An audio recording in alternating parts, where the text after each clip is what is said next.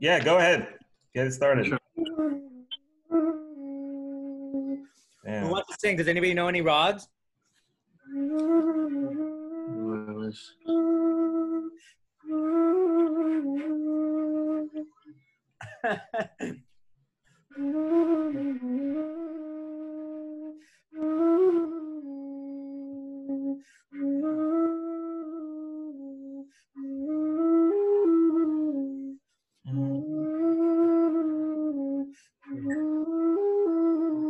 Somebody's drop me a beat. Uncle, drop me a beat.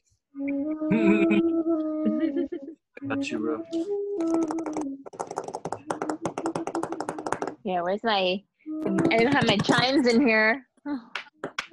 I only know the tool. We're gonna go like Pungra style on this. It doesn't vibe with the flute though.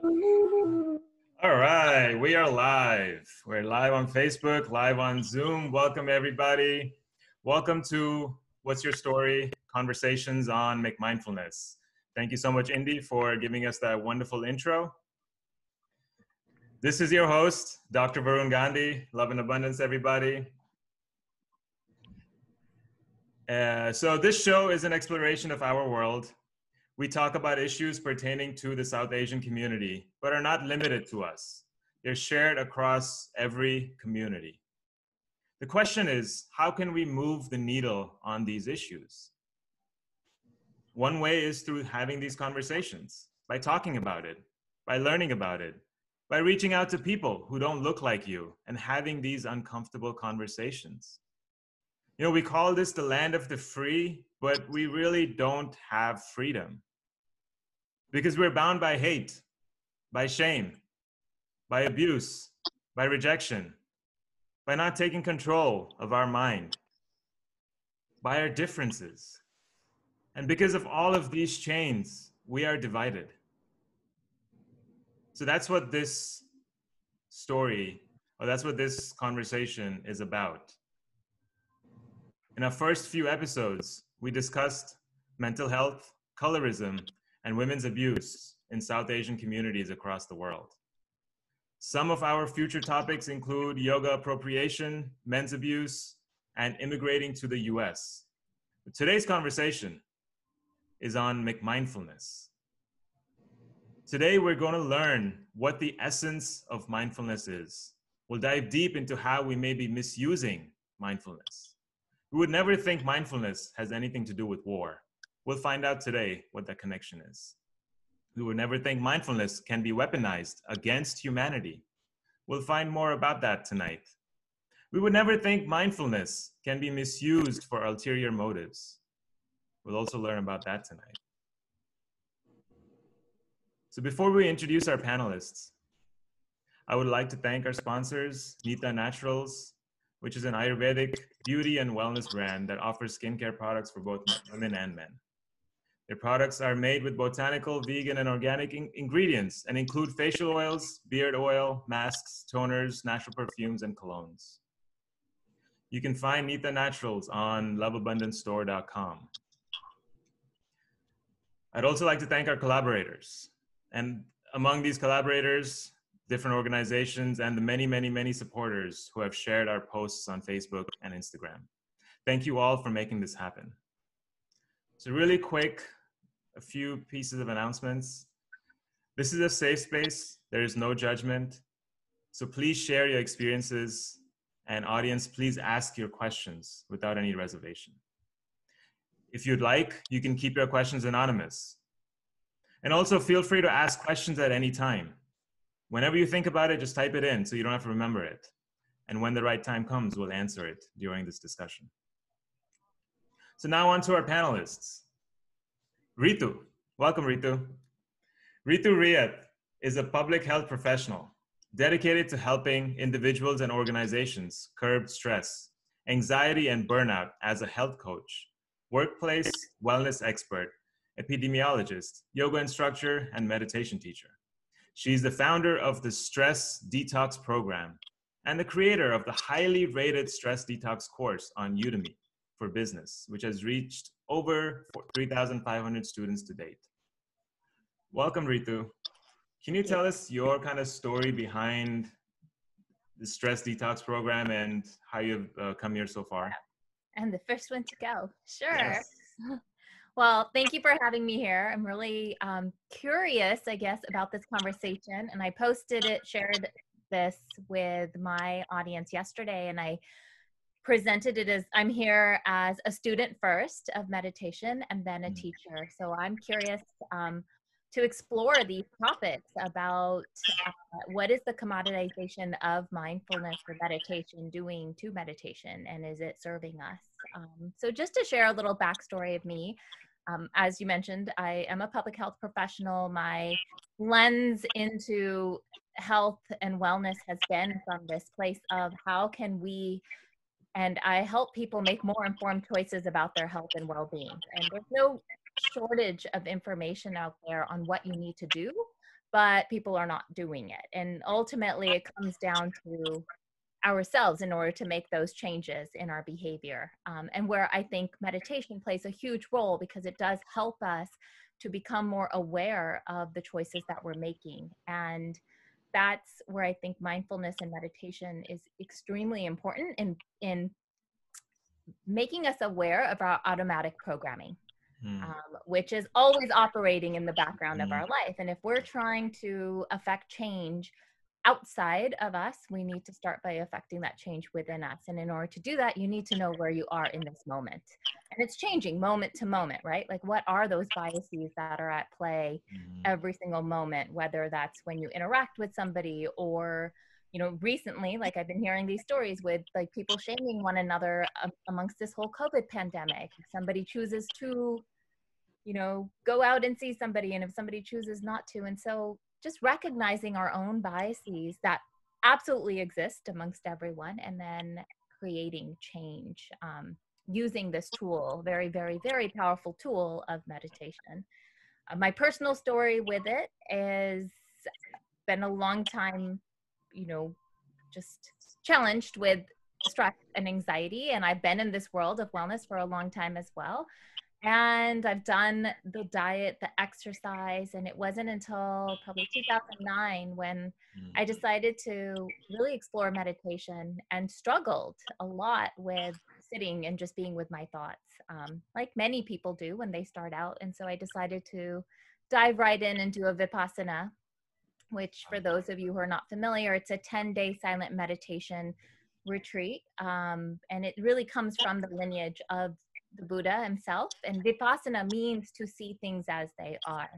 And so for 10 days, 10 whole days, you're meditating 10 hours a day. You're in complete silence. So no talking, no writing, no reading, no eye contact, even though you're around other people. And that was a huge mind shift for me, to learn, like, really and explore on an experiential level that change is truly constant, and wow, the power of the mind. Can I just throw in there real quick, Ritu? Like, what do you think if, like, more of our aunties and uncles did that? Like, in multiple cultures, multiple religions, like Indians, like Latino, everything, like immigrants. If they did do that, yeah. And actually, Vipassana, you know, you'd be surprised. Like here in California, I went to the North Fork Center, and there are a lot of aunties and uncles. So for anyone that says, "Oh, I can't sit on the ground," they have chairs. Like, there are people that come to Vipassana, and the beauty of Vipassana is that it is donation based, right? And this is where, like, truly the therapy of meditation, as the Buddha said himself, it's not about the money. It's just about sharing this knowledge. And so Vipassana centers were built on a pay it forward kind of framework. And so it's completely donation based. You don't pay a single penny the day you sign up. And it's not until the end of the 10 days where you're able to donate. So for 10 days, you in theory are living like a monk. You are, you know, staying in the quarters that they provide you. You're eating the delicious vegetarian meals that they're preparing, that the volunteers are preparing, and it's all just received as an offering. So that catapulted my personal journey with meditation, and it's an ongoing journey. You know, by no means do I think of myself as a guru. I just think, like, the more I practice, the less I really know, and the more there is to explore within this mind space field up here. Thank you so much, Ritu. Yeah, I definitely, when I started meditation as well, I had the same experience. It took me a long time to just sit down and do it for 5 minutes. Yeah. And initially the first 3-4 months was, I couldn't even do 5 minutes. I would want to get up after 3-4, but I could come back to it the next day and sit down and do it. And that's kind of what did it for me initially. Yeah. Thank you so much for sharing your experience. Thank you. All right. Next we have Shefali Taheri. Shefali is a healer, a yoga and meditation teacher, a licensed esthetician, and author of What Lights You Up: Reflection of a Modern Mystic. She provides a deeply intimate reflection on her 20-year struggle with being highly sensitive and how she turned it into her biggest strength, as well as the life lessons she's learned through the guidance of gurus and mentors. As she steps into the role of a mother, wife, and mystic, she encourages others to connect with peace, love, and passion as a way to live a life that lights up ourselves and all those around us. Welcome, Shefali. Thank you. What started your journey on this path of meditation and yoga?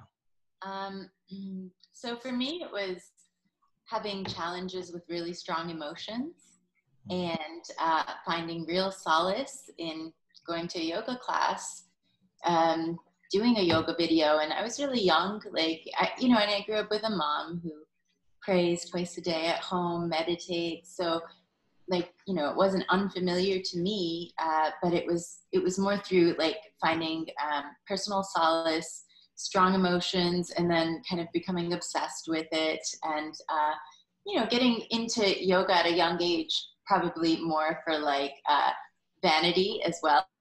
Hey, it's balancing my emotions, but I'm feeling good, looking good. This is great. And then it was after years and years, I've been teaching for 15 years, that I started peeling back deeper layers and, kind of going even more deep into these practices to find major shifts. And, the looking good was just peeling back a layer of okay, what's really there? What's really there? And it's not to say I don't like to look good, but it's coming from a different place than before. No need for the outside validation and, things that I was seeking for outside of myself that I had to discover on my own journey and path of, lots of struggles too, that it all is within. Right. Thank you, Shefali. Thank you. Welcome. It's great to have you here. It's great to be here. Next, we have Indi Rishi Singh. Indi is an example of the intersection of East and West. He left Western allopathic medicine after experiencing burnout and dove deep into Ayurveda and yoga therapy. Today, he introduces self-care practices to nurses, doctors, police officers, corporations, and more. He recently worked with the San Francisco PD, teaching them mindfulness. Welcome, Indi. How are you doing today? I love that. I'm awesome, man. I feel so embarrassed by your introduction that my nose turned red. So I'm when you get blushed, I'm my nose turns red when people say nice things about me. But in honesty, right? This whole journey where at least where I'm at in my life is I just can't go about life not laughing. It's that doesn't mean I don't take things seriously. It doesn't mean that I don't think that there's problems going on in our in our own lives, in our communities, with our families, in many different ways. But I just can't imagine dealing with those problems anymore without laughing a little bit. I just can't imagine it. So my journey has been this kind of cultivation of my own joy, my own joyfulness. I'll take this off as distracting. But also not taking myself so seriously, guys. What? And I noticed that when I do that, I'm more receptive to learn more, and I'm more receptive to listen to other people and be open, even to children, to learn from animals, to learn from people. Me not taking myself seriously. Also, I have fun more. I have so much fun in life, and even when I'm dealing with problems, I'm having fun. But I must say at the same time, for me, it's been really also kind of understanding that how we don't have this basic cultivation of our soul, right? From growing even I was born sick.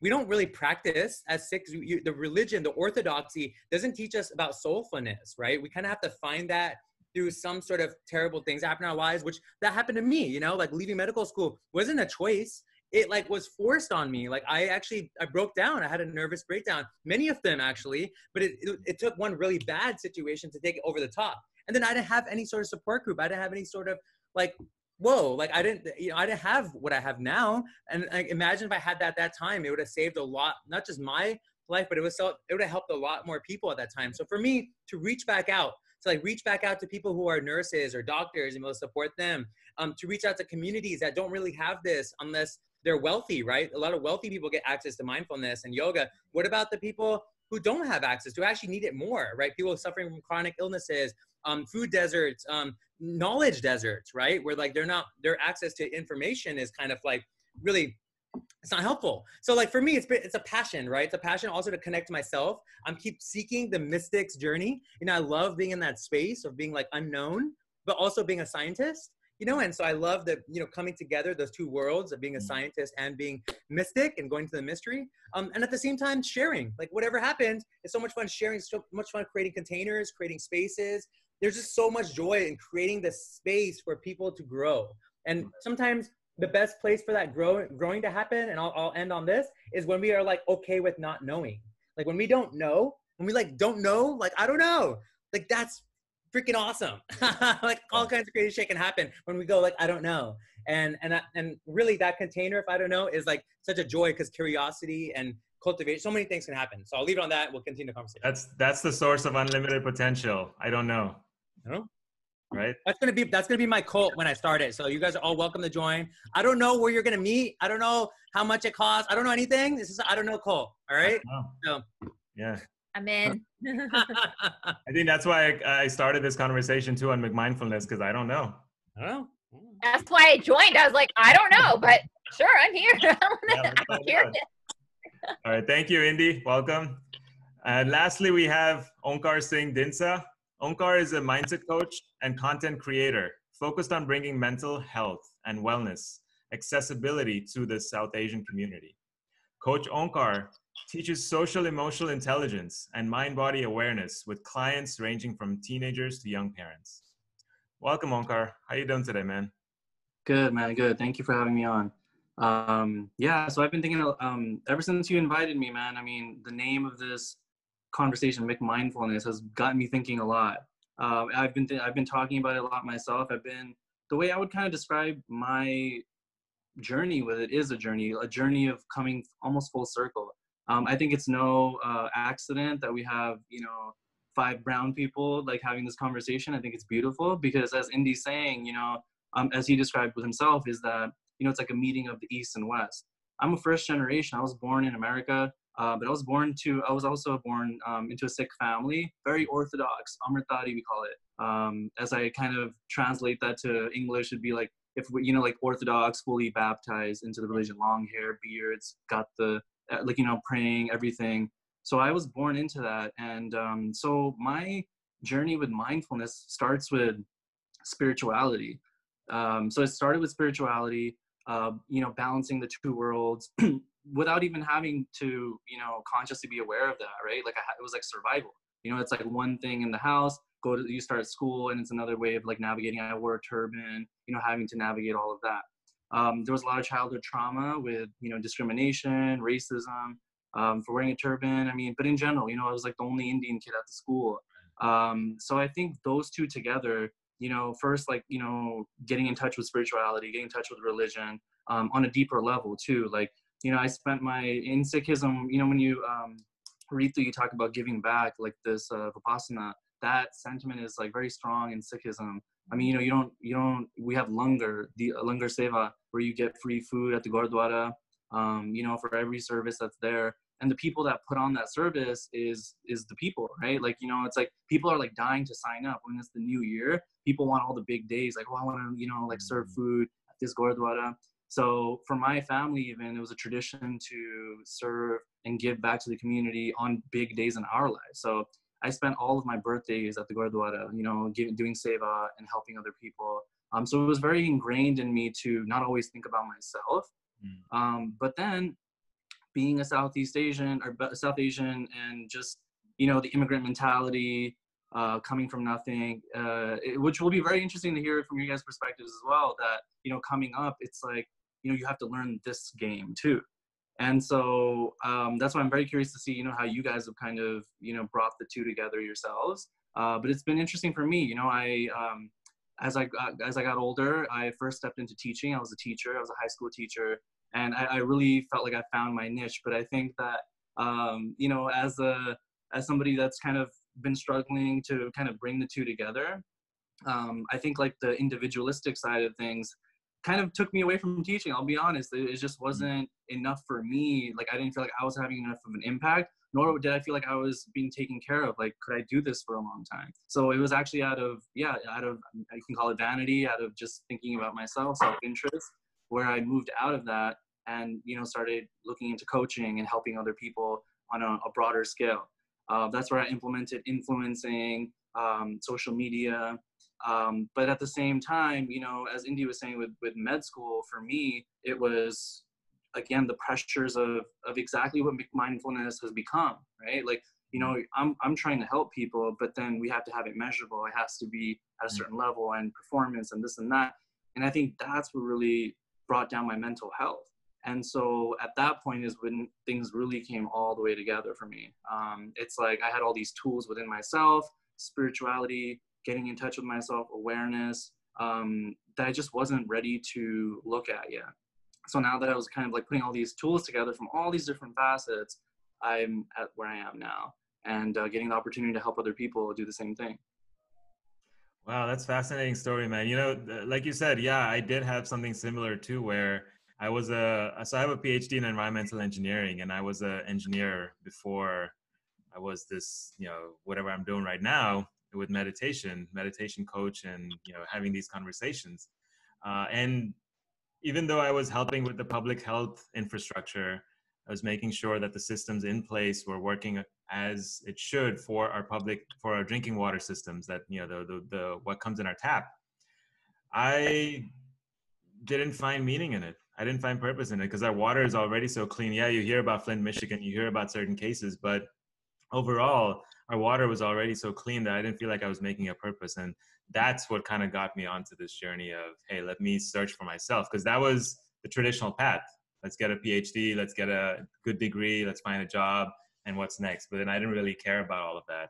And that's kind of what got me onto this journey. And it's been the best thing I could have ever asked for, because it's been so amazing. I get to learn so much. I mean, I wouldn't go back to anything else. I would not. Yeah. Amen. You're very good, beta. You're doing a very good number one. That was the struggle. That was the struggle. The parents, the people in the family were like, no, you got to stick to it. And I was like, why? I'm not happy. It's time for me to find something that I want to do, that I really care for. Yeah. So before we get to the McMindfulness, before we get to the Mick in McMindfulness, let's talk about what mindfulness really is, right? So, Ritu, do you want to start off with that? What mindfulness really is? Yeah. I think I kind of alluded to it earlier when I was just sharing my story in a bit. But mindfulness to me really means is being able to have that awareness of the mind and awareness of that automatic programming, right? Like, we grow up with things that are imposed on us, like each of us have shared, and it was not by choice. And we try to make sense of the world because that's what our mind is doing, and it like creates patterns and like organizes these different experiences, what's safe, what's not safe. And at some point you just get on autopilot, and unless you actively try to break that patterning, you're just going to keep operating from that autopilot. And so that's where mindfulness comes into play, is becoming aware. And it just takes a microsecond, right? We're creating, I don't know, maybe Indy knows the stats on this, X amount of thoughts, generating them moment to moment to moment, and just acting. And we've gotten, especially here in the Bay Area, it's like that rat race, right? We're all in this big pause now. And in a way, this big pause is that mindfulness, right? It's almost like the universe is like, we're just having a mindful moment here. But each of us can do that by just becoming aware of what that programming is and questioning it, right? Like questioning things. And I know for me, growing up, as you guys have all said, is I grew up first generation American. I was born and raised here. I grew up trying to figure out the two worlds of being an Indian girl at home and then trying to fit in at school. And then on top of that, like I'm half Sikh and half Hindu. And so it's like add all these dimensions of, okay, we're going to the mandir, we're going to the Gurdwara, there's X million gods and all these, and then all these mythology and all the gurus, and just trying to make sense of all of that. And then the key part is like trying to fit in, right? Like I was constantly trying to fit in. So something is being suppressed at some point so that you can fit in that moment and become the chameleon. And now as an adult, it's like, F that. Like I'm not trying to fit in. Like I'm just trying to be. And the people that, I fit with I will attract. And that's what's happening. But it's a challenge to get to that place. And it does take that mindfulness that like builds that resilience where you just develop your own inner faith of I'm gonna be okay. I'm gonna be okay, right? This too shall pass. Like, and again, that's where Vipassana came into play for me, because it truly did let me experience that nothing, whatever I'm experiencing, whatever feeling, it's not gonna feel that way forever. Like it will pass, and then something else will arise. So long answer to the question of what is mindfulness. It's really that awareness, that pause of recognizing and questioning like what your actions are. Right. Shefali, do you want to add anything to this? I completely agree that it's like hyper awareness, really, and especially so with like in my experience, feelings, right? Like first, it's like what are the senses taking it, and like what puts you like right in the moment, but also like checking in with how we're feeling, especially like we've all talked about this dichotomy growing up, like feeling pressures, culture, wanting to fit in. My kind of pressure came especially in like my romantic life. It was, my parents were always open to what I wanted to do career-wise. They like, I started out as a biology major in college, but then decided I wanted to switch to business, to open up my own spas and wellness centers, and realized only later, like 20 years later, that I'm kind of like kidding myself in that too. Like I actually would have preferred to be in like the art school. But like I was justifying it. Like, yeah, I want to do spas. That sounds good. Because there was still like a certain kind of self-expression in that, entrepreneurial venture, which I did, go on to start my own skincare line 12 years ago. But in relationships, there was like a huge, like, you've got to marry an Indian. And, at 20 years old, I fell like really deeply in love with, a white British guy, and kept it from my parents. And it really, it got to me, it consumed me. The pressure, like with the pressures, I ended the relationship, but then it sent me spiraling into a kind of depression, which I didn't realize at the time. But for, only in retrospect, it's like, crying every day for 2 years. There's something going on there. And that's actually when I truly found solace in yoga. It was like the only time I wasn't, upset or crying. But it was like, I had to come back to the moments to balance with my mental health, like that I was having like challenges with. And also like, with that pause, find like, what are my senses taking in? How do I really feel about something? How do I really feel? Because it's like, I could kid myself too about like how I was doing, and it's like, sometimes in the Indian culture, it's looked down upon to admit that you're not feeling so great, like, I don't feel okay. I feel sad, depressed. Like, no, everything's always supposed to be happy. Well, that's not always the case, and it's hard to be in an environment, at least grow up in an environment where it's not normalized to talk about like deep, sad feelings. So basically, since the age of 9, I turned to a journal. And that's kind of like, keeping that for 30 years, I turned it into kind of my book, that I just wrote. But yeah, it's mindfulness is, like really that hyper awareness, and especially like checking in with like how you feel. And the more you can be present in like what the senses are taking in, the more you can come back to that, like, tapping in to like what's really going on. Right. Fantastic. Yeah. You brought up depression, and just recently we had someone who had postpartum depression, and she committed suicide. I don't know if you heard about that in the South Asian community, and people are talking about it, and it's raising awareness, which is a good thing. Unfortunately, it had to happen after someone had lost their life. But yeah, Onkar, what is right mindfulness and what is wrong mindfulness in the Buddhist tradition? Absolutely. You give me a lot of power asking me that question. I had to think about it for a while. So before I answer that, I do want to just say that with my journey, I grew up in Sikhism, but I feel like a lot of, maybe you guys have described as well, that it wasn't always on my terms though, right? So I feel like it was kind of shoved down in my throat in a lot of ways. And I mean, obviously this is why along that journey, I've cut my hair. I've tried to find my own way back into what resonates with me. But yeah, I didn't have the answers there. They didn't just click. Like, obviously I would have just, still been in that place, right? But in college, I studied psychology. I've studied a lot of psychology.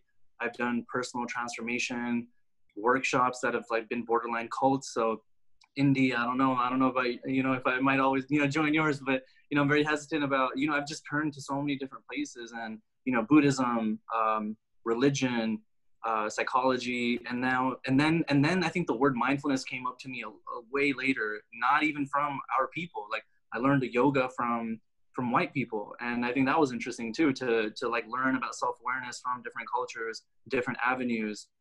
But I think the commonality with all of this is that it does originate with spirituality. And with spirituality, I mean, you can look at any like, school of thought in regards to that, and it'll always come back to this oneness that we have, And so you can't avoid that. Mindfulness is about getting in touch with yourself, but what are you using that for?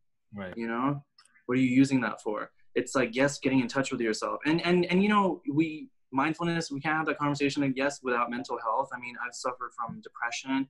I was born into depression. My mom actually had postpartum when I was born. And so, yeah, I think it's, getting in touch with yourself and healing is a big part of this conversation, because if we talk about that oneness, I mean, yes, we're suffering in the inside, and our world is suffering too. And I don't think that's a coincidence that that's the way it is. They're hand in hand. So if you're using mindfulness for healing, if you're using it with the intention of connection, that's where it's at. It's all intentionality to me. If it's just personal gain, because that's the thing, right? I mean, getting in touch with yourself is also going to help you get in touch with other people. And we can continue talking about that later on as well. I want to hear from everyone else too, but I think that, that's where we begin to use it to, further ourselves, and along the way we can hurt people too. So again, it's all intentions really. Yeah, Indy, you want to add to that? I mean, Onkar like hit it on the mark right there. I mean, it's intention such a big thing. I think something that that has to be brought up is power. When we practice any sort of thing where it's developing our physical, our mental, our spiritual, if you don't want to believe in spiritual, whatever, our mental, our physical, whatever power it is, when we cultivate power, there's also responsibility for that power, right? And so I feel like, and we see it, right? We see it sometimes in gurus, right? You see Osho. There's that great show that was on Netflix, Wild, what was it? Wild Wild Country? And like, yeah. So you see it, right? Power does this thing, right? Like when people get powerful, they might be giving you something great. They might be actually offering something amazing. But at some point, when that power doesn't have responsibility connected to it, it just destroys everything, right? And it destroys lives, and it destroys generations, and it destroys possibilities and potentialities. And so with that being said, I mean, I can even answer the next thing, right? I think you're probably gonna ask me about where the Mick comes from, right? Yeah. In mindfulness, I'll like jump into that just from that, right? Like these things that cultivate like mental power. Like you have Headspace and Calm and all these multi-billion-dollar million companies. You have these like Goop or whatever that is, like with Gwyneth Paltrow. You have all these things, even ayahuasca, and people are doing like mushroom and ayahuasca retreats. I mean, there's all these like these different spaces, right? But these things are all like cultivating mental and physical power, and like even fitness, Right. right? They all go overboard sometimes when they don't have responsibility connected to them, right? What does it mean if you're physically and mentally able? Does that mean now you could do something else? Like, can you be involved in your community? Can you be politically involved because you have more resiliency? Can you like be involved in leadership spaces so you can make a difference in whatever space you're in? Can you be involved with your family? Because now you have more resiliency. You can actually like tolerate more. So you can maybe serve people more in a way, right? So like, that's kind of crazy that we kind of have lost that way, especially with mindfulness. It's kind of like, there's been this weird thing where like, great, more people are meditating, more people are doing yoga, but now what? Like, now what can we do with that power, right? So we don't turn into another Osho, or more Oshos don't happen, right? How do we prevent Russell Simmons and all these different people who take advantage of getting attention because you're doing yoga, right? And there's the influencers, right? So like, what are you doing with your influence now? You got a bunch of people watching you do yoga and meditate. What now? Like, that's great. But like, what can you do more for your community, for politics, maybe? What? I mean, for me, mindfulness, where I can really define it, is like your social responsibility, right? So like, it's great to take care of your individual responsibility, but then what's the social? We're connected. So like, if you don't do the so connected part, you're not really practicing the whole thing. You're just practicing the McDonald's thing. Or I'm gonna go get fast food. I'm not gonna make the food. I'm not gonna watch myself make the food and be intentional with the food. I'm gonna go get fast food and get it really fast. And then I got it. But like, what? That doesn't work with anything, right? So like, love, anything we talk about, you can't do that, right? You have to let it simmer. Good stuff, you got to let it sit and simmer. Takes And a while. Patience. marinate. Yeah. Things got to marinate, But at the same time, I agree. It's a wonderful time that people are connecting to this stuff. However, let's all not get too connected to either following somebody and not following our own self, or getting caught up in paying $9.99 a month to get meditation or mindfulness. Like, if you get caught in that loop, Right. then you're just a part of some sort of cult. You're part of something, right? Some MLM, guru, cult, whatever. I don't know, right? You gotta be careful. Yeah. I completely agree with that. People ask me, who do you follow? And I say, I don't follow anybody. I listen to people's messages, but I don't I don't throw away my house and, run to India and, just sit at their feet. I don't do that. Dude, I tell people that I follow them. Like, I follow you. What are you doing? I was like, what are you doing? I'm like, following you. Yeah. Yeah, I just want to think with the with power, what you're saying, I think another thing is important, like being an empath, right? I mean, there's no way that you can be mindful without developing your empathy. So, like, ego is natural, we're all human and we all want to, like, right, if you're suffering from depression, I mean, you're not a bad person for wanting to use all these tools for yourself, right? Like, you're bettering yourself and that's going to help your family. It's going to create ripple positive effects as well. But the thing is, like, I've also noticed, like, there's a lot of things. I mean, you mentioned ayahuasca, like there's like Reiki healing. There's so many different things that I'm not even aware of and comfortable with to, enter. But I've also seen people that are comfortable with those things use it to, to understand people and manipulate them. So, us empaths, we also have to understand, like, as you grow and people that are interested watching and us too, that, as we learn these tools, it does come with power. You're understanding people that, yes, like, probably don't even understand what you meant by meditating on their food and, being intentional about their cooking, right? Like, that's something I've been cooking my whole life, but I'm finally taking the time to enjoy that process, but it's like, through that process, it's very powerful. Yes, working out with intentionality is very powerful. And so even as we're on this journey to remember that, hey, like, not everybody, this isn't easy work. And also that this comes with power, with understanding other people, and how you use that, again, is very, very key. Right. And mind you too, I would love to get Ritu and Shefali's ideas on this, but like, I also feel there's power. Also, there needs to be some sort of like grace and like kindness that comes, like that practice or understanding of gracefulness and kindness. I don't know, I can't like articulate it perfectly, but like maybe I don't know, like love and power. What do you guys feel about? Because you guys are women, and I feel men always take up that power, and they like gobble it up in different places. But like, what do we need to do to balance it, right? And not just make money or build our egos.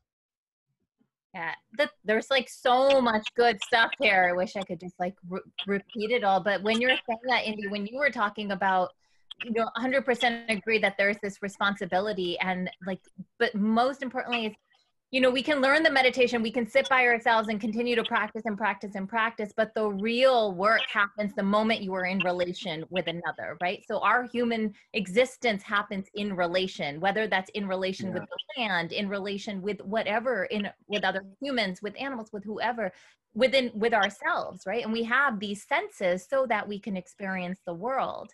And so with that, it's like, how are you taking this practice, this work that you're doing of deeply understanding yourself, and then taking it out into the world? And that's where the muck in the McMindfulness, and even what you were saying about fast food, sure, you can get that fast food, but you're not actually like nourishing your body. And then you end up with X amount of problems, obesity, diabetes, all of this stuff, because the body's not being nourished. The same thing you do, okay, I checked the box, I did my 5 minutes of meditation today, I'm a great human being. I think in psychology, there's something called moral licensing, like, oh, I'm doing this, that's good. Now I can go and like be a jerk in this other way, right? Because we just trick ourselves to thinking that we're doing that one good thing. So then, and it's subconscious. It doesn't always happen.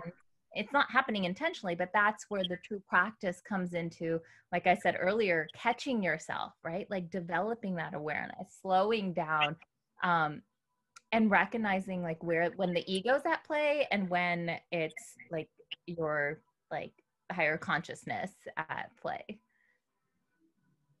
Yeah. Shefali, you want to add something? Indy asked you a question about the grace. Yeah, I did have something to, oh, right. Okay. It's back. I was like, oh my goodness, I get so into the conversation sometimes where I'm just listening. But so in my classes that I teach meditation and yoga, I often, sorry, the sun is setting and I can't, it's like. It's beautiful. It's beautiful. Perfect. Right there. Yes. In my classes that I teach for yoga and meditation, especially lately as yoga studios are slowly starting to open up in California, I'm emphasizing it even more these days. But I'm talking about how like we do these practices to become a beacon of light. And it's like for yourself, but then I remind my students all the time, like go out and be a beacon of light in your community now.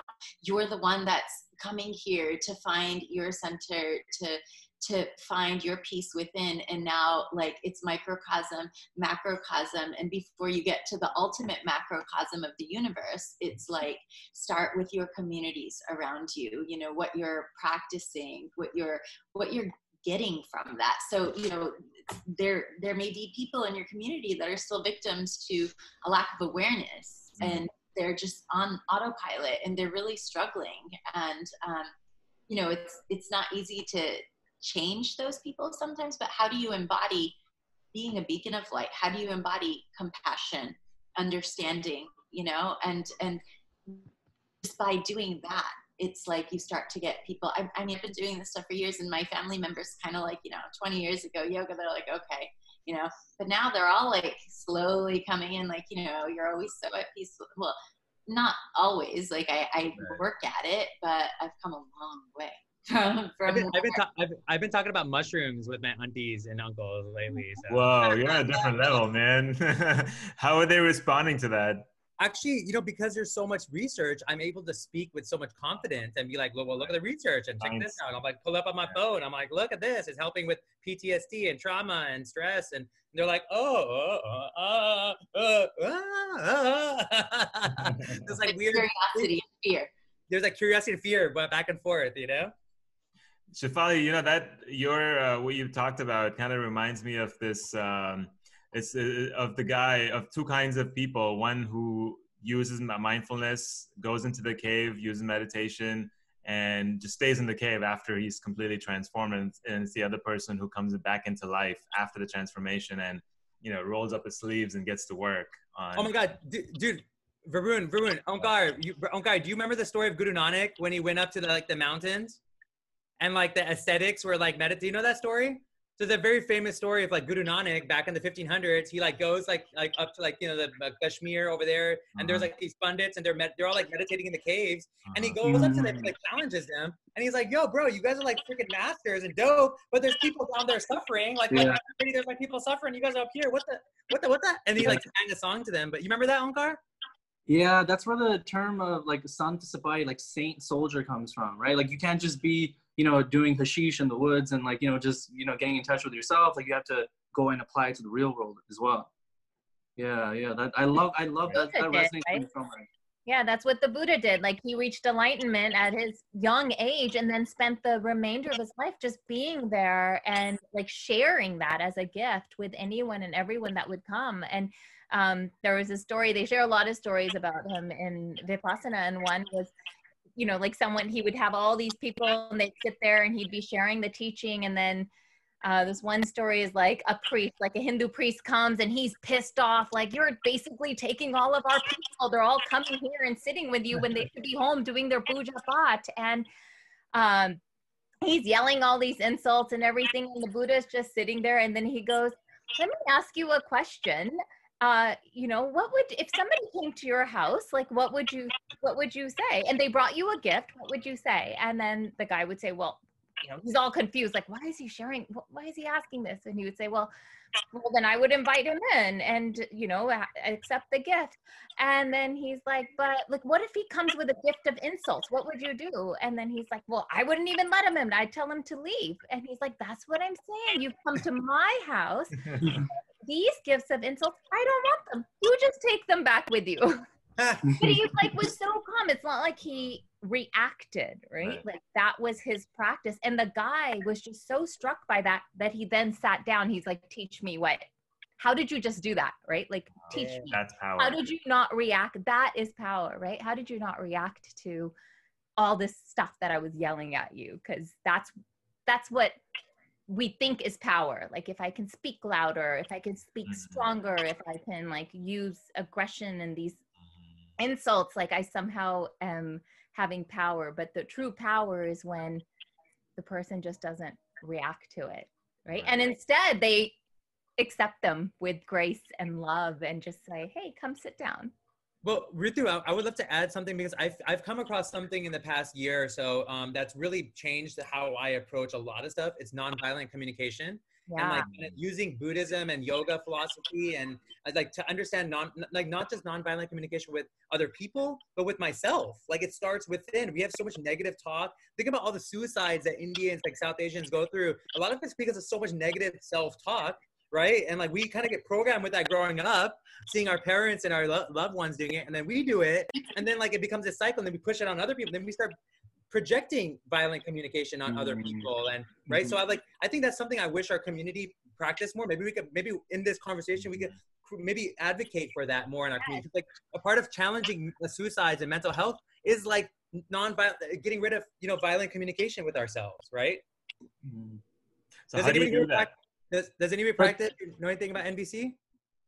I do. I have a book here. One of these is about nonviolent communication, and I've read it and I practice it, and it's a practice, you know, and it does start with the self. It's like having compassion and loving like dialogue with yourself, and then that resonates outwards to other people. And mindfulness is a way to understand how you're being violent to yourself, so you can transform that to nonviolent. And crazy because it's so ingrained, right? Like the whole, like, as much as I grew up kind of resisting the culture and rebelling against it, and you know, the whole like lo kiki genge, like lo kya genge, like God, the amount of times I heard that damn phrase. And it's like, I don't care what people think, I don't care what people think. And sure, I kept saying that out loud, but the brainwashing was still happening inside, where I catch myself sometimes. Like, I went the extreme way, guys. Like, and now I'm like, look at me, everybody, look at me. Come on. Exactly. look क्या कहेंगे? देखो सब लोग देखो. Yeah, it's not easy. I mean, and I think part of that journey is to recognize, like, for me especially, like I've been really hard on myself. Like, why is it so hard to be positive and encouraging to myself?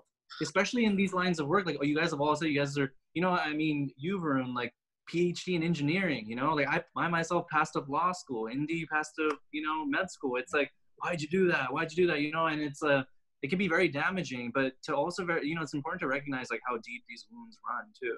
You know, I mean, you know, when we talk about generational trauma, it's all very tied. And so be very committed. I mean, it's not easy.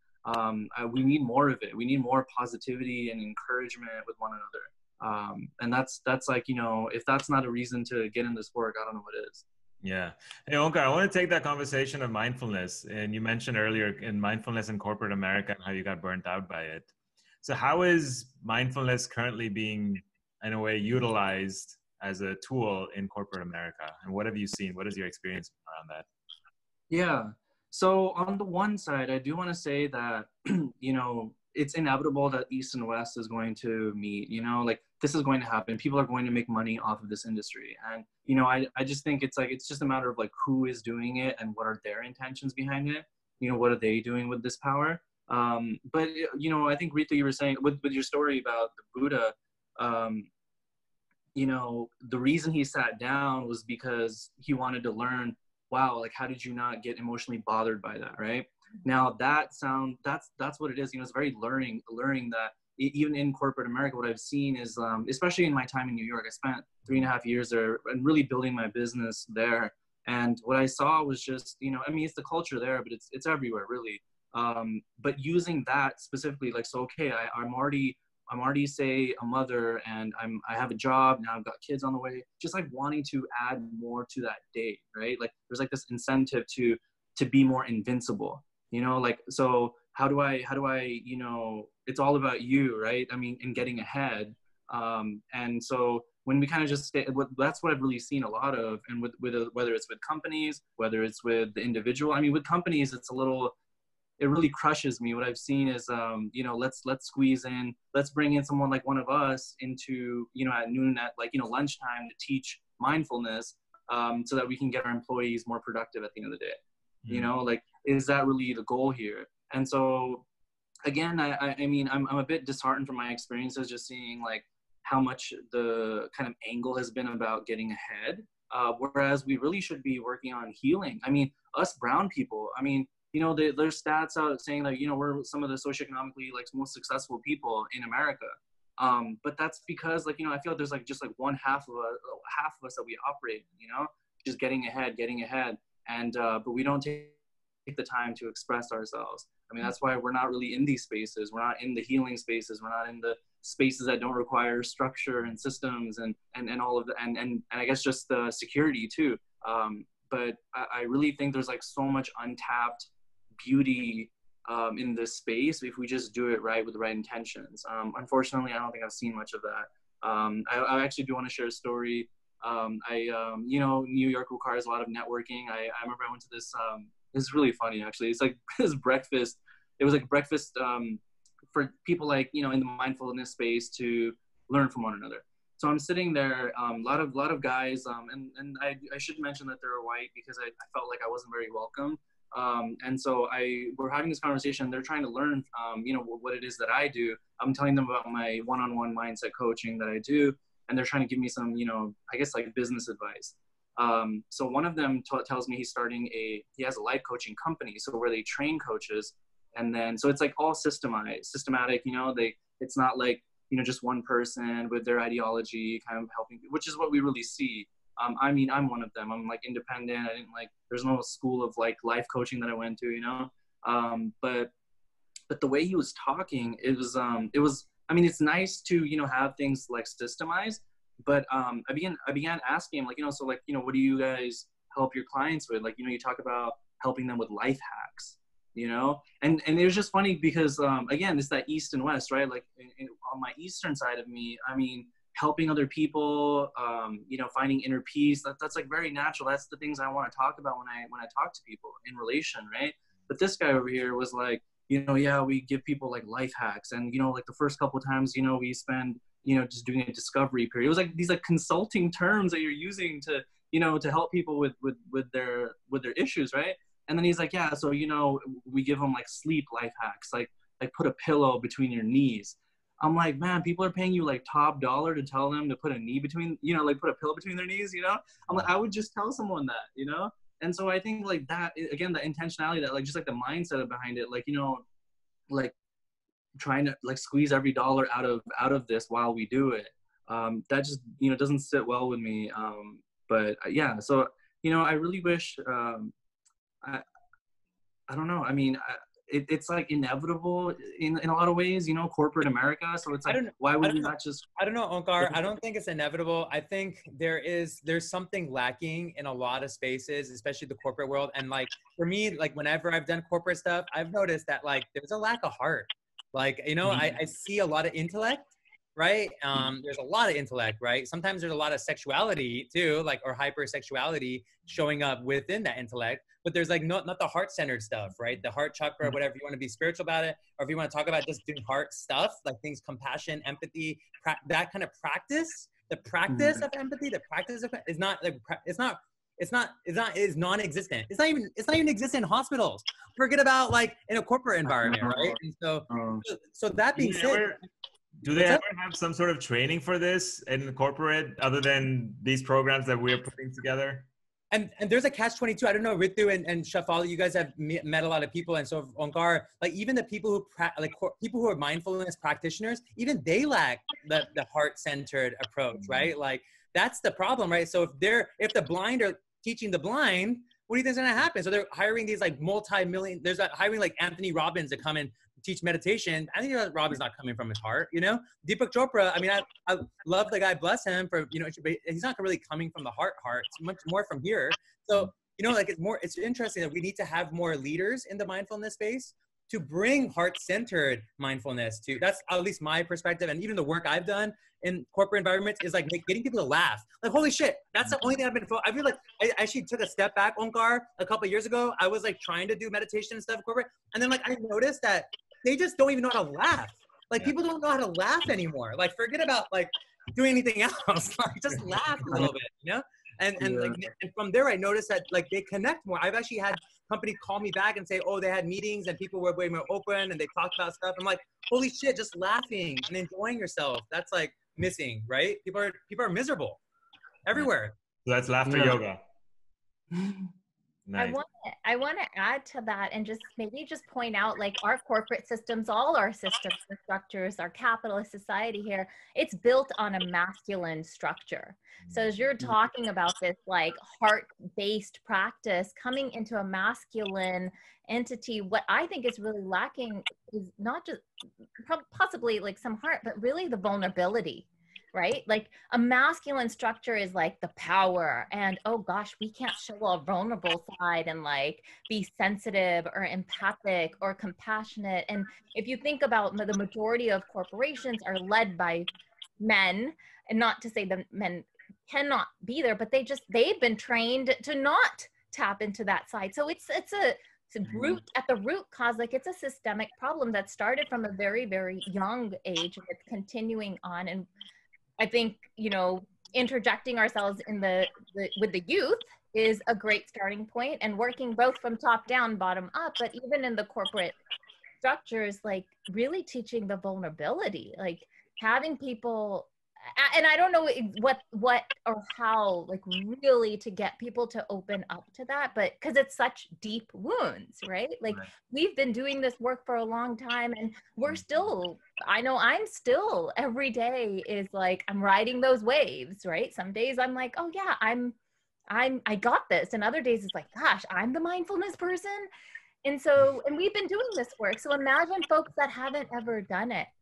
And they have these deep wounds that they've never even addressed. So there's a lot there to tackle. And when I work with corporations, and I've done, you know, workplace wellness work for a long time. I actually taught, when you're talking about laughter yoga, like almost 10 years ago, I was on the wellness team and we actually were supposed to there was a big, huge leadership conference, and they have like the team that does the whatever, any type of team building exercise. They're like, we want laughter yoga.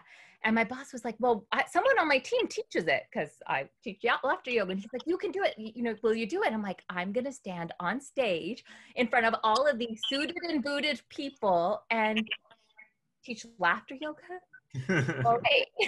I had no idea how they were going to respond and react to it. And I did it. And, I had them do like the ha, ha, ha, ho, ho, ho, and like do different exercises. And at first they were like, this is weird, but then they got into it. And just to have that laughter was amazing. It just set the tone for the rest of that conference.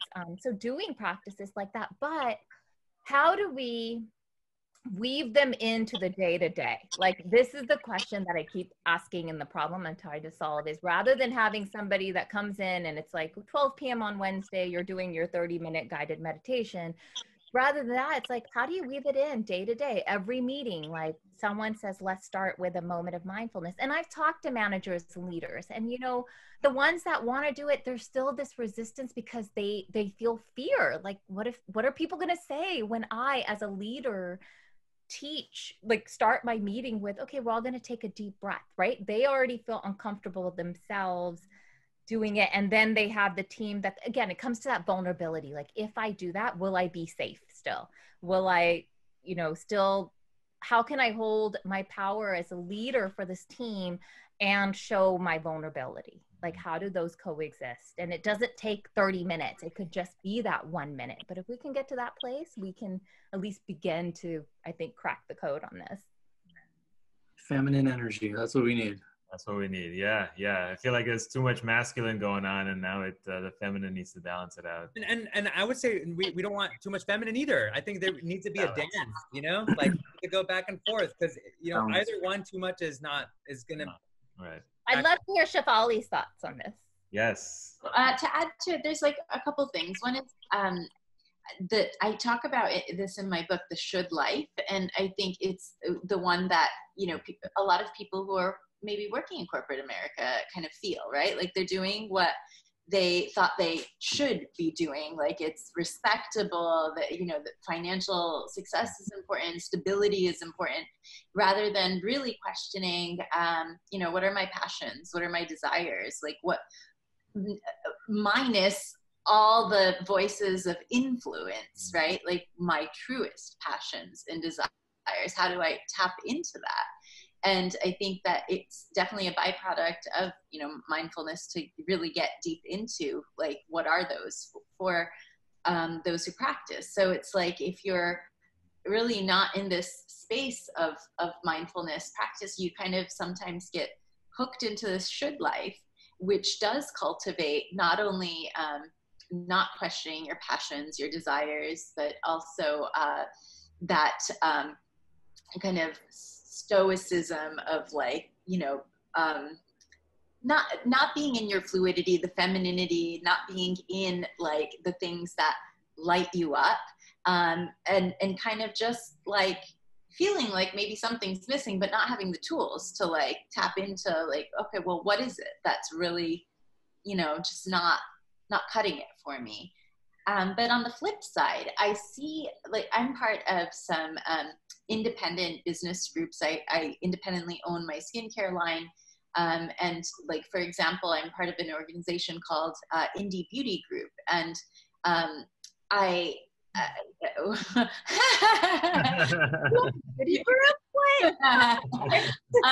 so in there, I go to the conferences and like, I'll meet so many passionate entrepreneurs who are really leading conscious companies. I'm seeing a rise in conscious companies, and it's coming from passion-driven people or teams that really value things like transparency, for example, and giving back and community and authenticity, versus, okay, what's the best way to make, the biggest profit? It's so kind of icky, like I haven't been in that world for a long time, even though I've had my own businesses. Again, it's been independent. It's been so maybe even overly heart-centered in the beginning. It was like completely a passion project when I finally kind of when I let go of the should of what I needed to look at as a businesswoman is when it started to thrive. I was stepping into my authenticity. Nice background there.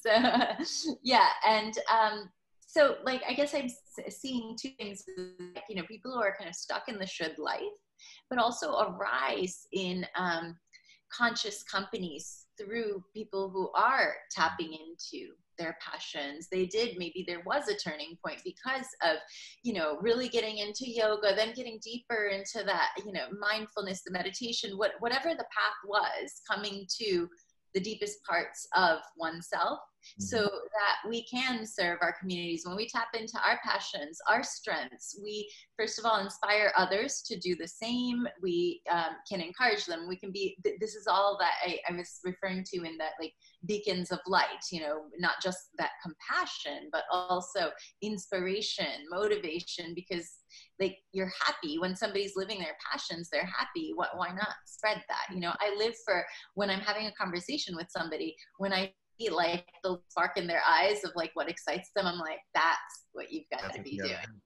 Yeah. So yeah, it took a long time for me to find that spark in my eye, like figuring out what that passion, that purpose is, because I was just so in that should life, you know. I should all over myself. Can you pull your eye up to the camera? I want to see it. Spark. Oh my god, it's so bright. Oh my god. I think we need to train our optometrists to look for that. that's amazing. I mean, I would love to like throw something in there. Varun, like, I don't, obviously you have this thing going on with what's the story, and you have like you have a program, you've been doing something. I'm just throwing this out there. It's not on you. Maybe somebody else takes this initiative, or maybe you can be a part of this. But it'd be nice to like do some sort of like think tanking or something where we can like start creating a community, and especially South Asian community, that supports each other, and then bringing in aunties and uncles. And you know, we have a doctor on here. Dr. Raviraj is here. Like, we need to create community that supports each other, like not like hates. Doesn't like go like, oh, your idea sucks, or like whatever, but like actually it's like, hey, how can we support? We can invest in it and make it a cooperative business. Yes. Or we can like whatever you want, like let's create, because there's all these doctors and lawyers and people, business, we have money, but we don't really have money. Yeah. Well, and then like kind of on the flip side of that, like maybe that's like coming from that more masculine side of like, let's support one another from this, you know, business. And then like from the feminine side, let's support one another. I think you were talking about this, India, or someone else was like around brown people, and we you know, we were maybe taught from other like white teachers, and we couldn't really be open with our thoughts and expressions and emotions.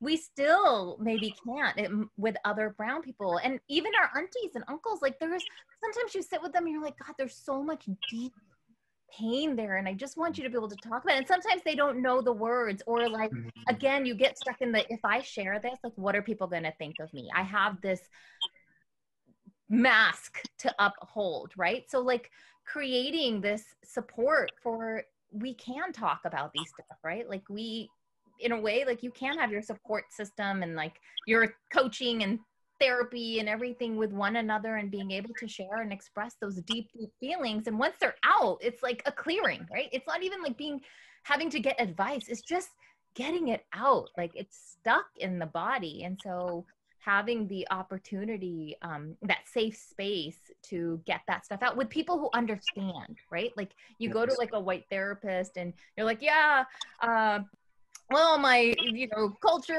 this, that, my parents want me to get married. And they're like, but you're an adult. You have your own life. Like, you can do what you want. I was like, oh God, you don't get it, you know? Like, you don't get, like, wow. I've literally had to educate my therapist about my culture. They're sitting there fascinated about it. Oh, wow, yeah. Really, I'm like, no, this isn't interesting. I'm sorry, I'm hurting. You know?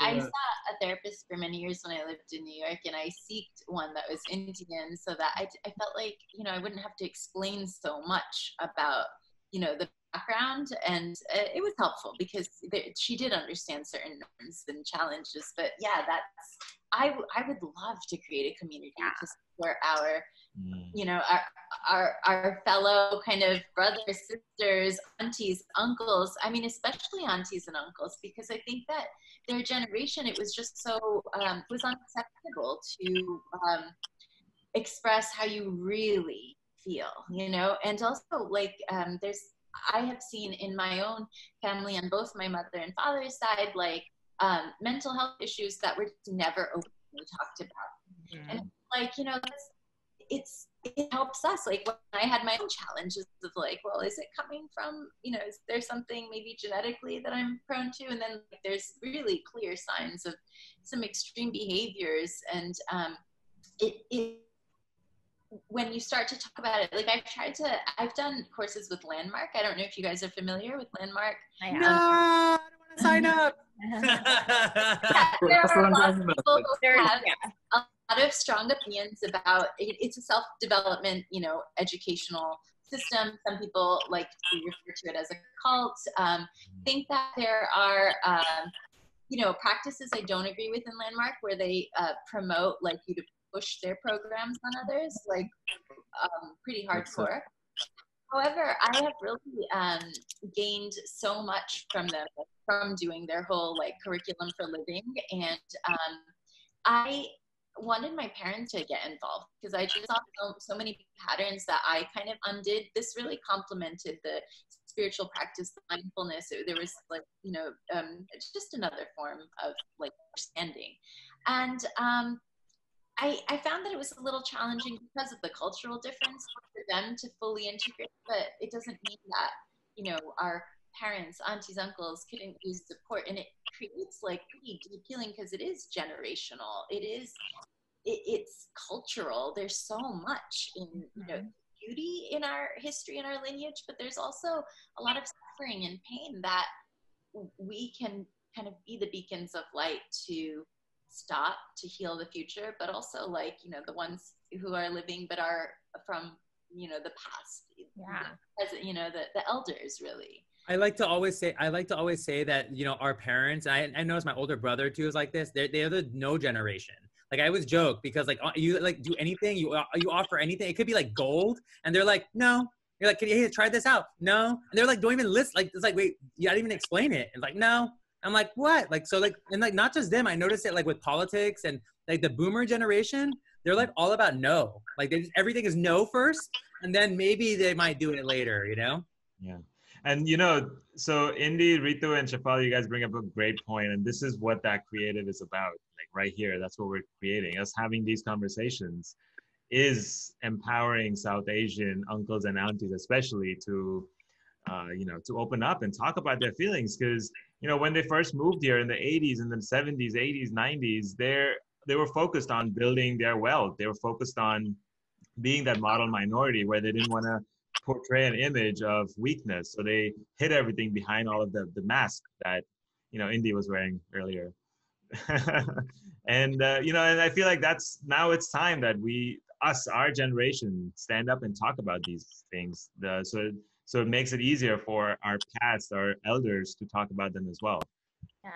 And even like beyond that, like, you know, especially again, like for the women, like so many were of our parents and their generation, like having arranged marriages, right? Like you see this person one time, you're married, like you had no choice in the matter. Like so many people didn't have like really choice in like how they wanted to live their life. And the amount of suffering or suppression that creates, and then it just keeps getting pushed down, right? And like when emotions come up, it's like, oh, I just don't want to like cry or like have these emotions, so that you just keep pushing them away, but it's palpable and it's affecting our like our people, like our culture, our generations. And it is something that, yeah, that would be amazing if we could have a support group, a community for everyone, and like even close the gap of communication between the generations, right? Like whether if it's a language gap or just like, you know, having to, and sometimes that's not even with words, it's just being in with one another. You know, right?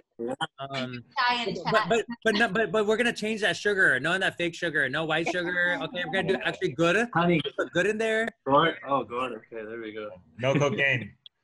No. Yeah. So talking about cocaine, Indy. That's the segue. I know, right? What's the connection between mindfulness and war? Oh, wow, damn. Whoa. First of all, I was gonna say something about the cocaine thing. I have a new addiction. my addiction these days, what I've been snorting is hope. I've been snorting hope. Ooh, So if you guys want some of that, let me know, because I've been snorting every day, every morning, night, everything. I'm sharing it with people. So just let me know. You have an abundance of hope, huh? An abundance of hope. I got a lot. It's infinite, actually. Yeah, you know, it's interesting because, you know, there's two aspects of this, right? First of all, the military really loves the idea that mindfulness is great for like focus, right? So like that whole idea of like, hey, you improve focus, improve production, right? People are more resilient, right? So then, you know, not just you get the corporate environment. I mean, there is a military industrial corporate complex. I've heard of that, right? I'm not a conspiracy theorist, but there's something going on there, right? With the military industrial complex. So corporations and military are connected inexplicably. And so what's interesting is they're now starting to incorporate mindfulness into the military a lot. But once again, like we were talking with you about it, like the heart-centered, the purpose, the responsibility of it, like what is it? Those are not being brought into it. The heart-centered, the feminine balance is not being brought into it. So it's like, once again, it's getting co-adopted, appropriated, and almost like in a way, like to me, because like this is like mystical, powerful, mystical stuff too. Like I feel like it's getting raped, right? Like I feel spirituality is getting raped. Mindfulness is getting raped by those who are trying to take advantage so they can kill people better, or they can like take advantage of people better. It's like, whoa, like no, like that's like the complete opposite of what the intention is, right? So it's like improving the performance on the war field, improving, you know, creating better soldiers is essentially that's what's happening.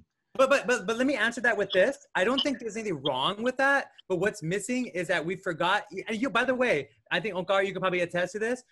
We know soldiers are coming back with PTSD. When they kill people, they have crazy PTSD. When officers kill people, I have friends who are officers who've had to kill people for work. They actually had to do it because something was bad happening, and they have PTSD. We don't help them. Like they might teach them mindfulness, right? But they're not dealing with what's going on as with the warriorship. And you know, Onkar, we get trained with the warrior saint, the Jedi. Like yeah, learn meditation, be like a samurai, right? Like if you are gonna be wielding weapons and like be a guardian and be a protector, you should also have this connection to art and humanities and like love, right? Like so that and healing and vulnerability. Yeah, absolutely. I mean, not only is it that, not only do we not support soldiers and police officers, if anything, I mean, I've heard plenty of police officers say they don't seek help because they'll lose their job because of it.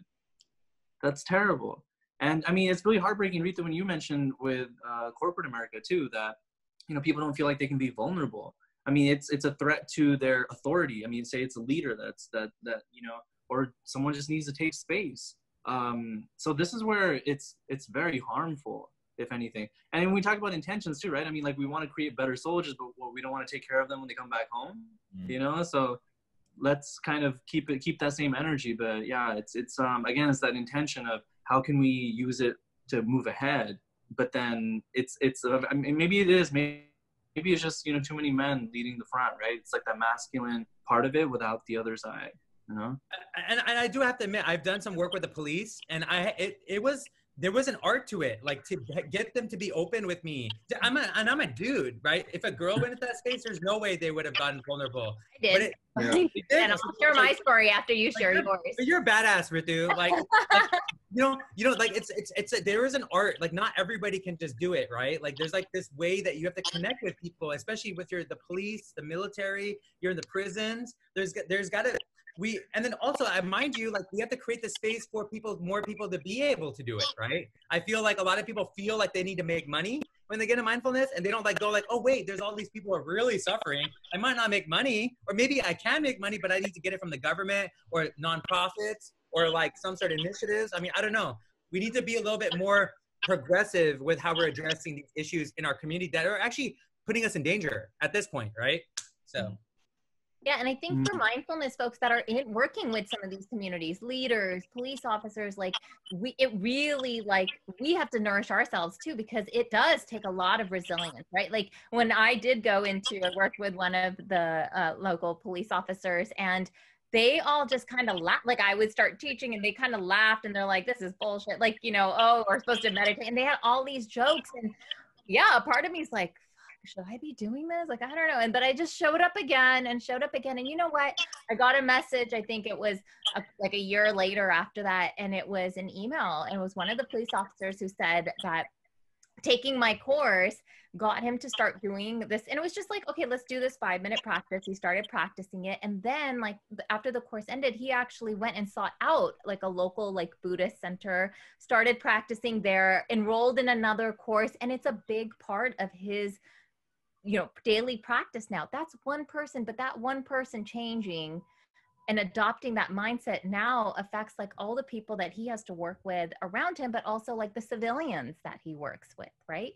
So it can work, and people are like open to it. They, again, it comes down to the vulnerability, and it takes but Ritu, then you need like a massage, and you need like some spa day for that, like, you know. So we need to like balance it out, because that's like you have to absorb that challenge and just self, you know. Well, then we need, like, I need that support system, right? Like other people that understand, like, hey, this is real work.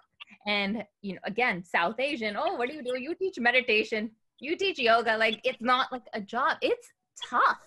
It is not easy to show up for people in this way. And like, it takes a lot of energy. And I don't think, you know, it's at least our community, I don't know if they really get that and like have that respect to it. Well, yeah, I think it's a disconnection between themselves and the work too. I mean, I grew up like, yesterday, Indy was saying that it's like a generation of no. I mean, you know, we'd go to like the water park or roller coaster, anywhere that had to do with fun. It's like, oh, what's this? Like, what's the point of this? You know, that's that attitude. And it's just like, they're not in touch with it. It's, again, like, you know, just having to constantly think about surviving and winning. And I mean, I hope we can change that. I really do, because I mean, this isn't just about our parents, you know, aunties and uncles generation. It's like, if our generation doesn't like see that and do the work like we are, you know, it just gets passed on. I mean, I have plenty of friends that have made those same choices that my parents have. It's heartbreaking. Mm-hmm. Yeah, it's like this, you know, you walk outside and you see trees, and someone who's so like mind-centered, they're like, what's the purpose of this, right? Where's the beauty in this? Like, why is the tree over here? But then someone who's heart-centered is like, look at the beauty right here. The single tree nourishes so much life, right? And flowers and all of that doesn't make sense anymore for someone who's so mind-focused. And I think I was there at one point too in my life. I was so mind-focused that I didn't really, you know, care about the flowers and the trees. It was, hey, what's the purpose of it in my life? It doesn't enrich my life anyway. So Indy, I want to ask you a little bit, maybe it's a little bit off topic, I'm not sure, but what does your shirt say? I love it. Oh, Deg Deg Fateh, right?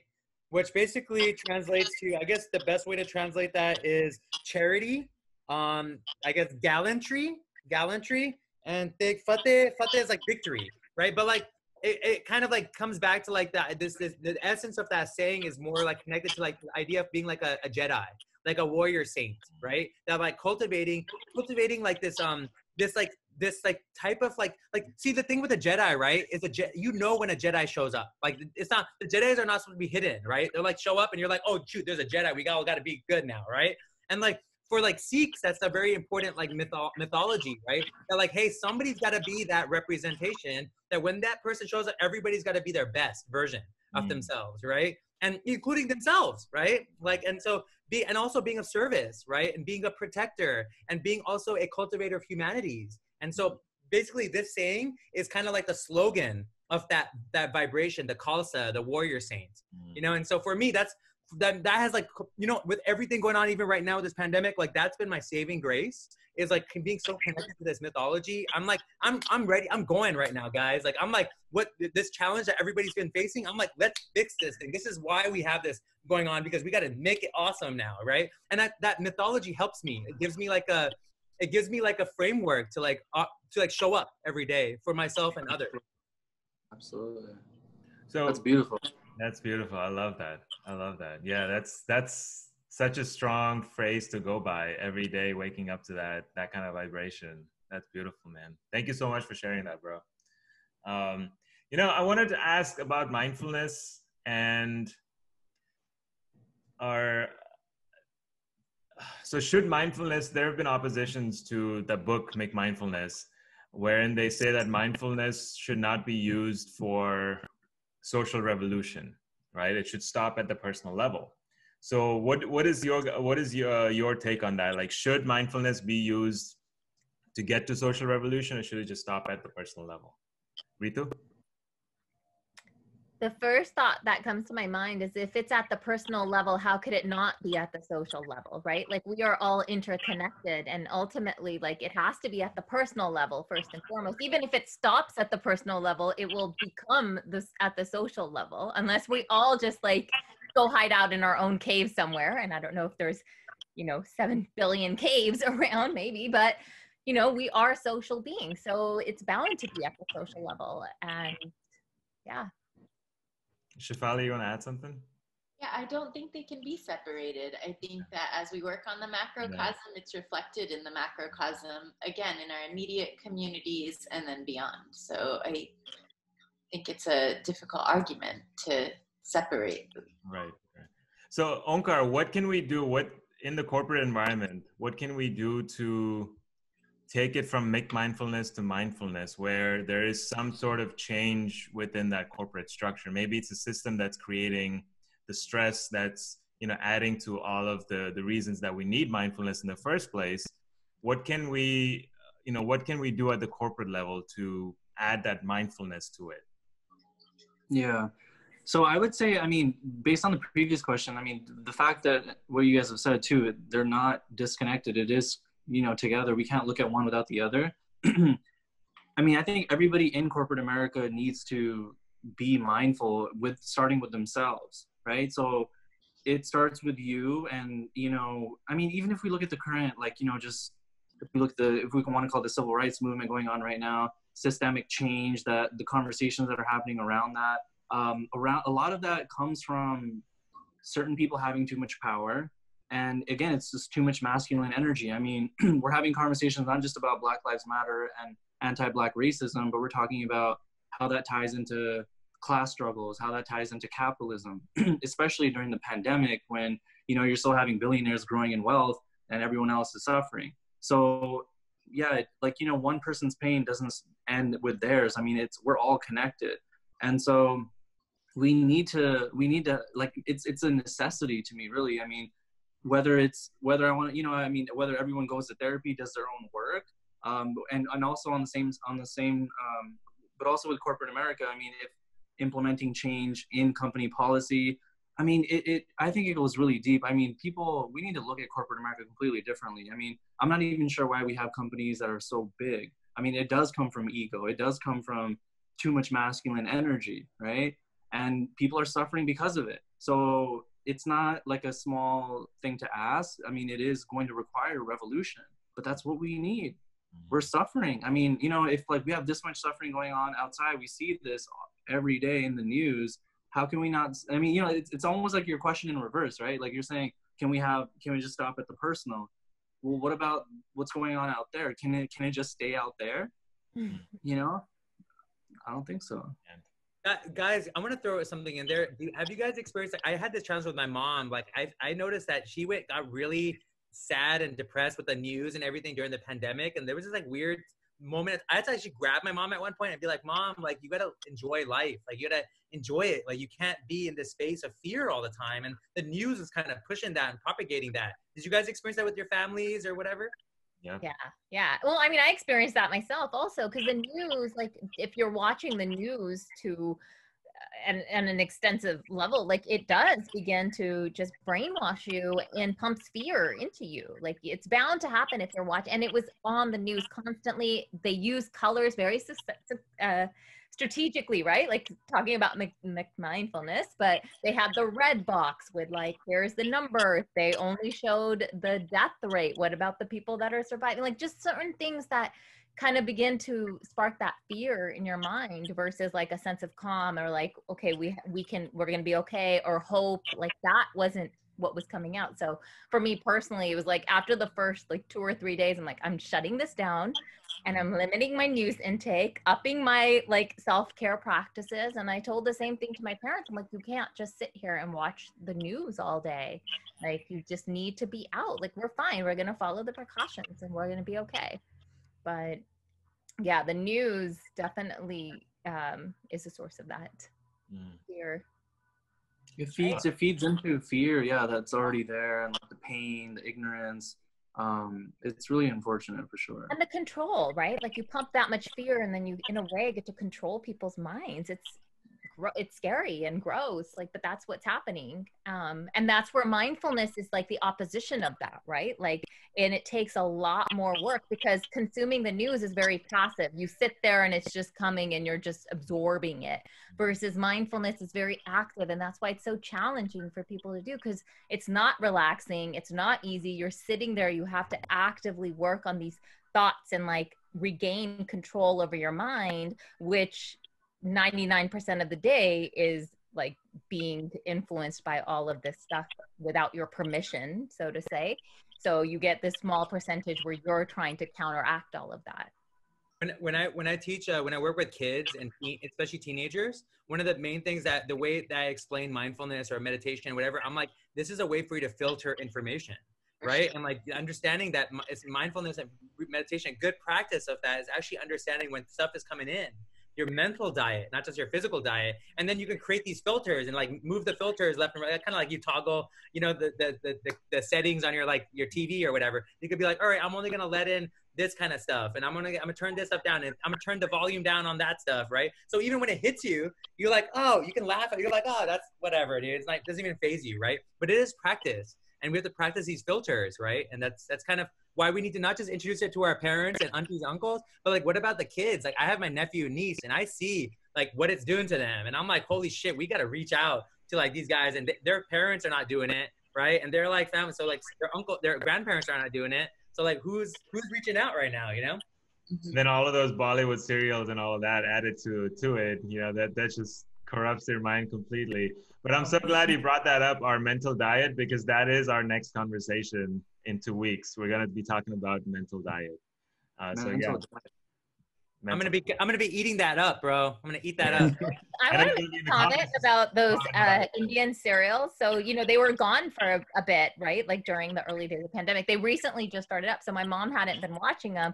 And she, all the time, she's like, oh, I'm sleeping so well. I'm sleeping so well. She was having these great nights. And then they started up, and like literally 2 days later, she's like, I don't know, like I had really bad anxiety last night. What did I eat? What was this? I need a pill. And I was like, Mom, what changed? You started watching those dramas again. You watch them right before you go to sleep. They're just so intense. They have the music. It's like, intense stuff going on. You don't think that's circulating in your brain while you go to sleep? No. It can't be the dramas. It can't be the dramas. Not my dramas. I'm taking my dramas. Yo, that's mindfulness though. She made the connection. That's so powerful. You know? That's amazing. Well, no, she didn't make the connection. I made the connection. Somebody made the connection for her. Yeah. And I was trying to introduce it, thinking she could adopt it. She's like, no, I'm going to call the doctor. I think they need to change like this. Oh, man. Someone help me convince people that these dramas. I was like, you know what? I'm not even trying to take your dramas away. Just watch them in the earlier part of the day. Dude, I'm just annoyed that I can't like watch football games or basketball games and stuff. Like, it's like, yeah, you put the thing on. I recorded it. I'm like, dude, like you recorded it too. What the hell? Yeah. Also, I mean, on that topic, I don't know about you guys, but I mean, especially with everything going on with the movement, with police brutality too, like it's been getting to me. I mean, I'm not one that like, you know, is like I don't watch UFC. I don't watch boxing. I'm not very desensitized to violence. So, I mean, and I don't think police brutality is a new thing either. I just think, you know, it's getting recorded and, you know, people are talking about it more now. But the floods and floods of videos, I mean, it's been traumatizing and re-traumatizing to see that. And and if anything, I've been like wondering, why isn't everybody else affected by it the way I've been affected by it? But again, it's just like that numbing. Like you and your mom like are seeing that so differently. Like you might watch those dramas and be like, yeah, that would totally screw up my sleep, and I would see that connection. But she doesn't even see that. But I wish more people would make these connections. Like everything, we are always absorbing so many things, and it affects us. Yeah. Oh God, look how much violence, like our TV shows, our movies, we deify the villains in our shows. Look at how many TV shows are about the villain, right? Doing fucked up shit. Think about our movies. Yep. Holy shit, like it's like so much desensitization. That's why we get away with war. You think like honestly people would want war ever. Like, we're okay with it because it's not us. We see it all the time. We're like, that's not us. So it's over there. You know, I'll tell you, I was watching Travelers. Like, currently I'm watching Travelers, the TV series on Netflix. And right now we're at the episode where there's a pandemic going on. No joke. And there have been other TV shows that I've heard about where they have an episode of pandemic. Not recently. This was last year. This was a few years ago. So they've been putting the messages out there. There was a pandemic show that came out earlier this year. Yeah. Documentary, docuseries. So they've been programming us to get used to this pandemic environment. And they had masks on just like we have the masks on. They had everything in that TV show. It's crazy. Crazy. And that's why, I mean, that's why we need mindfulness. We need the social revolution. I mean, like that hopefully will show people there's such a disconnection with this pandemic. I mean, you know, like I would be so sad if Indy, you wore that mask this entire conversation. We would miss out on all these expressions of yours, you know? Like there's so much connection that we can't just substitute with this, like Zoom, with masks or any of this. And so I hope this isn't the new normal, you know? Well, you know, for us, we have to be conscious of this too, you know, from the medical background, and some of my colleagues are, you know, in the space. It is profound how we're not talking about the way we eat, right? The way that we take care of our bodies and our minds, right? Like have you heard anybody from CDC say anything? Have you heard any Dr. Fauci? Have you heard anybody officially like say, hey, guys, what? We have 6 out of 10 Americans have chronic disease. Like, and most of the people who die from this virus have chronic disease. Like, wait a second, like maybe we should address chronic disease. And like, what a great time. They have a captive audience, right? Like people are listening to them. Why not deliver some of these other like healthy guidelines while they have people's attention? Like eat healthy, like do this, meditate. What if they were like meditating on these shows alongside this? That would be freaking amazing. I know. And you have to question that. It's like, you know, instead it's fear mongering, you know? And there's someone I follow, maybe you guys know, a food babe. She's been talking about this for a while, and she's like, yeah, like, there's politicians talking about wear a mask, pandemic, this and that, but posting pictures with McDonald's. That the government, you know, it is a little bit of a hypocrisy. Yeah, you're right. You can't tell people to wear a mask and stay inside and then not, you know, address everything else too, because it is going to lead to other issues. So let me throw something in there to add up with the social revolution thing. I think, you know, in I don't know if you guys are familiar, but in yoga philosophy, right, in the Vedantas, and one of my mentors and teachers taught me this.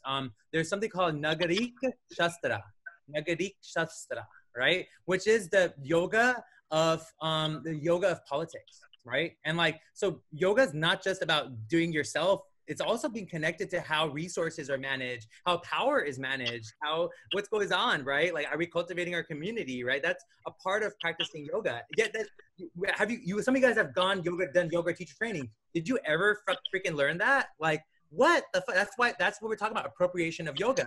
Like, they take all this knowledge, but then they only take like what you know fits nicely and comfortably for people in their world. They don't have to be bothered, right? So these like yoga moms in Malibu don't have to be bothered with like, hey, actually you're so wealthy, it's time to get involved and give back. Maybe time to help out leaders who are gonna help. So anyways, all of us, as we're practicing this mindfulness, wherever you guys are at, whoever's watching this, it's a challenge, right? That like, if you are cultivating your mind and body, get involved with politics. You have more resiliency. Maybe we can make public policy, just even not even for the country. We can make policy in our city so that we can all be healthier and we can get back to living regular lives, even better. Maybe not even regular lives. Maybe we can be healthier and happier. Like but we can do it with public policy. It's not some private industry. We can do it within our communities using public money. That's like, so we're not even using our money. I mean, we could do that, but we have to get involved. We actually have to socially take our consciousness, our mindfulness, and put it into like also public policy and public mindfulness. This is as you're talking about McMindfulness and like even like the appropriation of yoga, what came to mind, like when I've been teaching yoga for a long time, and actually the first training I did was in India. So, and it was back when they weren't teaching yoga the way they are now in India. It was really as a therapy. And it was, you know, people came to this class. I came because I just wanted to take a class. I didn't know that it was done differently, but they asked people what their ailment was. And based on their ailment, they prescribed them yoga asanas to do. And then the teacher walked around. I was like, what is this? And they're like, what's your ailment? I'm like, I don't know. I'm in my early 20s. I'm here to take a yoga class. And so they assigned a teacher to work with me. And then later they were like, you should take our teacher training. So I did. And I learned somewhat of what you're talking about, not so much the politics, but how it's deeper than the body. It's really all about the mind. And yoga, the asana practice, was designed to tire your body out so that you could sit and meditate, right? But if we really like held on to therapeutic aspect of it, maybe we could have gotten yoga therapy to be something like acupuncture, where it is more of a healing practice and less of a fitness practice. And same thing with meditation. And so then it's covered by health insurance, right? Like now it's not. Now it's more of like, it's a physical, like a workout type of practice. For the fluent, you know, for those that can afford it. Yeah. But there's some change that could be made there, as you're talking about like policy changes. Like I know back in the day there was a policy, like just a petition going around, let's try to get this included. And it was kind of around the time that Chinese medicine was converting to more of a therapy. And so let's do this with yoga, and then it didn't go anywhere. But there's a lot of opportunity there with these practices. So I don't know about you guys. I'm gonna plug something. I'm working on a democracy platform with a couple of programmers, and we're like we're trying to encourage civic engagement in local communities and connecting people online, like a social media for democracy, but like over local issues that they can like get together on, and then go to the city hall and like propose things, and we're incentivizing. We're trying to find a way to not just get people to do it, but also maybe they can earn money, or it's gamified, right? So if they like get involved, the more they get involved, they get incentivized. But we need to like do new ideas and projects like this that are gonna like kind of engage this, and maybe it's like a kiddie party. We would have a kiddie party that's like about like, you know, helping out our community or elders or something, right? You gotta make it into Pokemon Go. That's when people are going to actually take action. They'll show up to the city hall because it's on the app.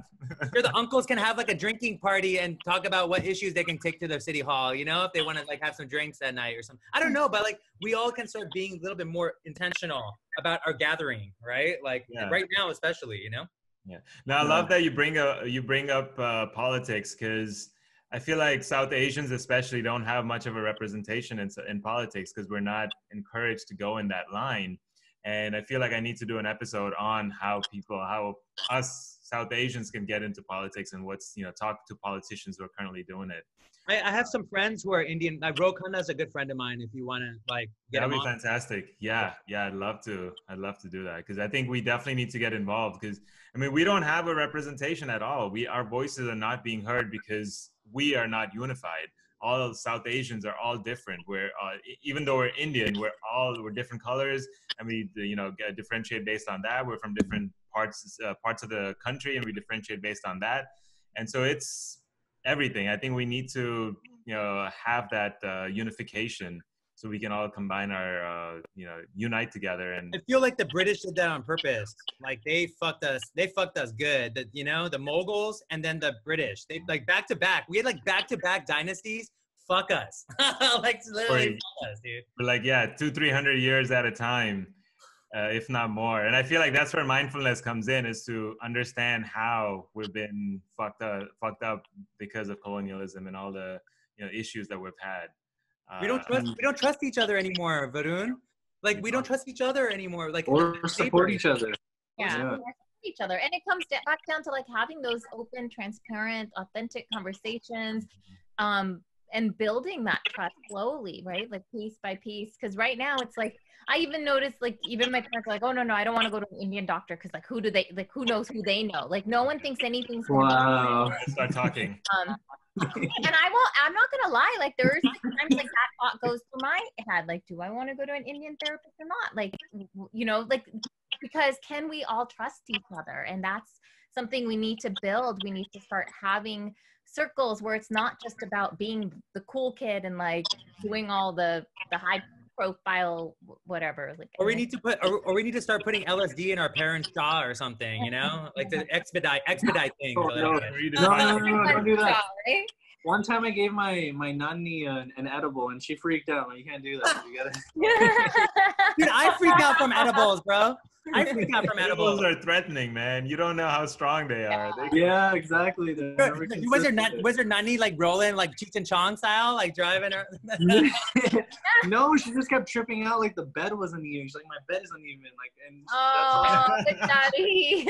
Yeah, and I told my parents, they were just like laughing about it. But I mean, yeah, I wish, honestly, yeah. I mean, it's amazing that you talk to people about like LSD and such and hallucinogens. I mean, there's a lot of beauty. I mean, and that's the thing, right? I mean, I think we as Indians have like stigmatized a lot of things within ourselves, and this is where we can learn from other cultures, you know. And so, you know, I would say like I do feel pretty attacked by mindfulness and the way it's kind of going, because a lot of it is based in our culture and kind of like prostituting it out, you know. I don't like that.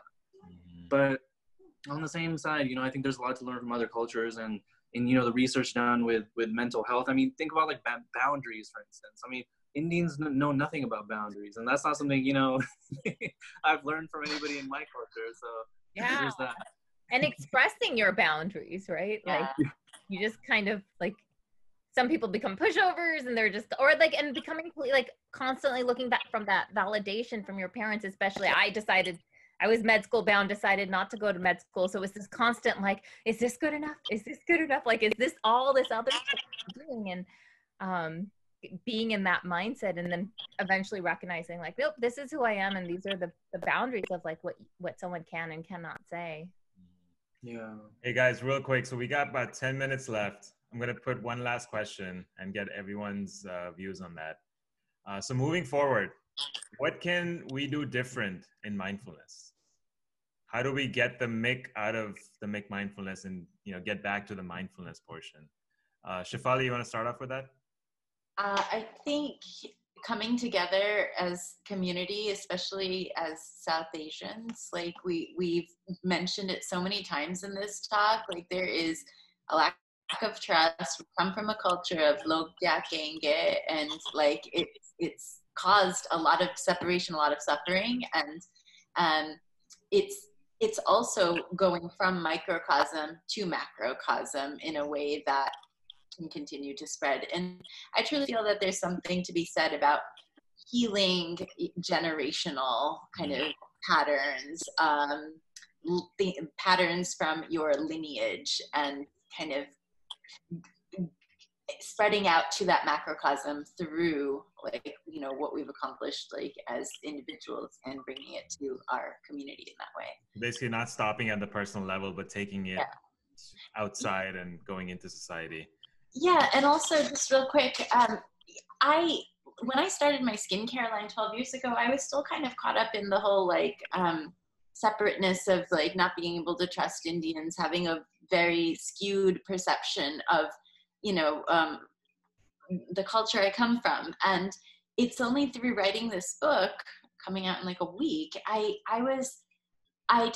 reflect on the past 20 years of my life and the struggles, but it goes back further into like, you know, the suppression my mom had and how it got passed down and like what that looked like, and how there were things that were happening that were healing for me writing the book. But then the second portion of the book is the spiritual guide to like what I call higher consciousness. And it's the step one is spaciousness and boundaries. It's coming from like my own experiences of like, okay, well, what were the steps that really helped?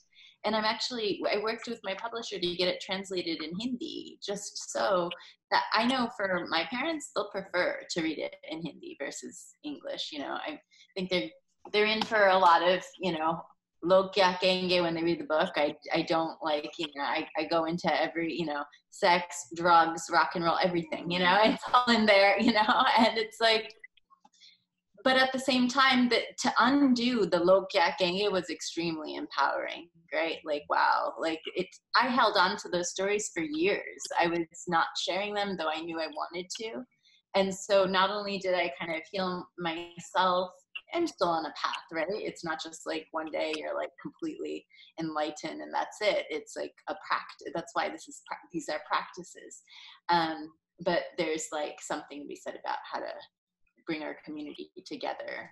And I hope translating the book in Hindi helps to do that. But also I think there's a reason we've all come together. I love this. Like, this is great. Thank you. Thank you, Shefali. Ritu, you want to add something to that? Yeah, taking the muck out of McMindfulness, the muck.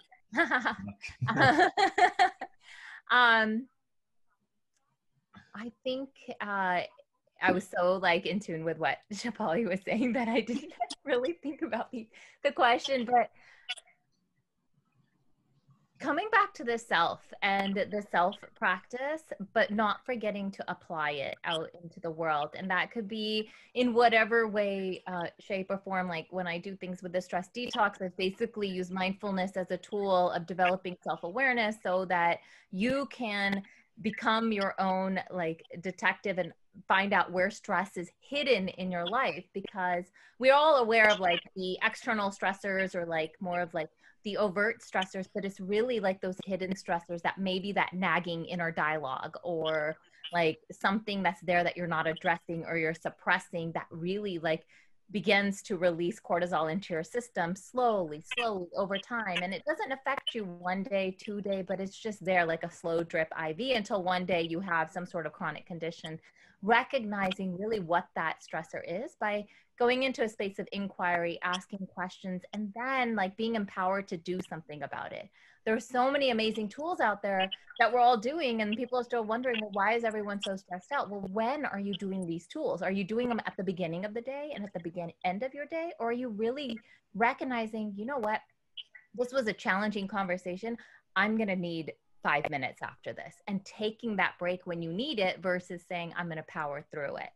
So taking a tool that's extremely, like I call it like one of like our highest technologies, which is meditation, and then really applying it in your day-to-day life, applying it strategically in relation to one another, and having the courage to do that, right? Like having the courage to say, hey, I'm going to do a 5-minute meditation. And the people around you might look at you like strange, even though meditation's popularized. When you're actually doing it with people, it's not, you know, you still kind of get that look of like, oh, that's something you're supposed to do like behind closed doors. Like we're not supposed to talk about that in public. But taking that time for yourself and having the courage to do that. All right. Thank you, Ritu. Onkar, you want to add something? Yeah, I would say, yeah, it starts, you know, everyone just needs to commit to themselves. I mean, when we talk about, I look at anyone, like whether you're in a position of power, I mean, we're all in some sort of positions of power in terms of just affecting other people. I mean, when we talk about Rita, that police officer, right? I mean, if he just, you know, like, if he like committed to crying and just like getting in touch with his emotions and what that would do, like you were saying, right, for his coworkers and for civilians. I mean, if all police officers committed to that, maybe we wouldn't be in this predicament with brutality. I think, you know, just even us, like our existence, like the fact that there are people like us that exist is so powerful, and it's you know, you attribute it to doing the work. And I would say moving forward to continue helping and contributing to taking the mick out of McMindfulness is to stay on that path.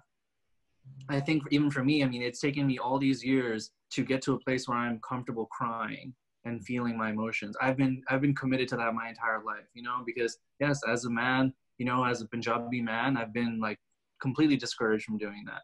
And so now I try to take my ego out of it. And yes, I mean, I'm always pressured to, you know, have results and, you know, be a provider and this and that. But at the end of the day, I have to remind myself, like, just me being the Punjabi male, the straight male that's comfortable with his emotions. I mean, just like the other month, I like posted a selfie of myself crying. I was like, you know, this is very like, you know, hard to do. And like, you know, but it's so powerful for just someone to see that and give them permission to do that. And, you know, openly talk about mental health. And I want to continue on the journey. I have so many other things I want to get in touch with, and I'm committed to that myself. And I know that it doesn't stop here. So just the existence of, like, you know, us being on the path is doing wonders for the ones around us, I think. Thank you, Onkar. Indy? Oh, wow. Return to the Mac, huh? Mac mindfulness, getting the Mac out.